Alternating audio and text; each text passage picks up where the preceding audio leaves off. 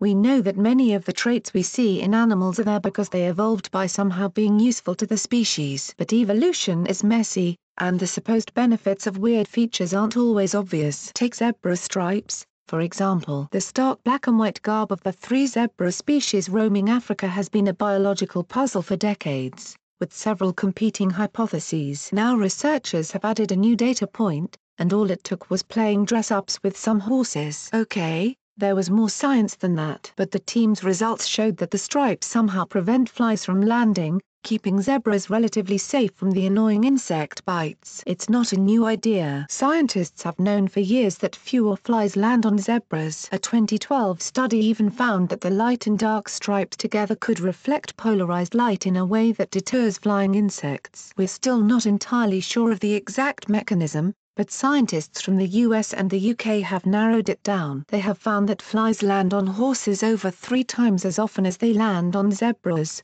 because the stripes apparently confuse the insects and diminish their ability to control their flight. The team spent several hours observing both horses and zebras to record the number of blood-sucking horse flies, tabanids, buzzing around, approaching, and landing on the animals. Then, to make sure there wasn't something inherent about zebra scent or movement that changes fly behavior, they turned to disguises as an attempt to rule out those variables, zebrables, if you will. To do this, the team dressed horses in coats, solid black, solid white, and black and white striped, and recorded fly activity again. They also took videos of both horses and zebras to perform a detailed analysis of what the flies actually do, and to watch the behaviors of both types of animal in response to flies. They found that flies hang around both animals in roughly equal numbers, and approach zebras just as often as they do horses. But when flying towards a striped coat, that's when things go a bit haywire. We noticed that tabanids approaching zebras failed to decelerate in a controlled fashion towards the end of their flight trajectories, whereas they steadily decelerated before landing or touching horse pelage, the researchers wrote in their paper. Flies often simply bumped into zebras but failed to land or fly away. Interestingly,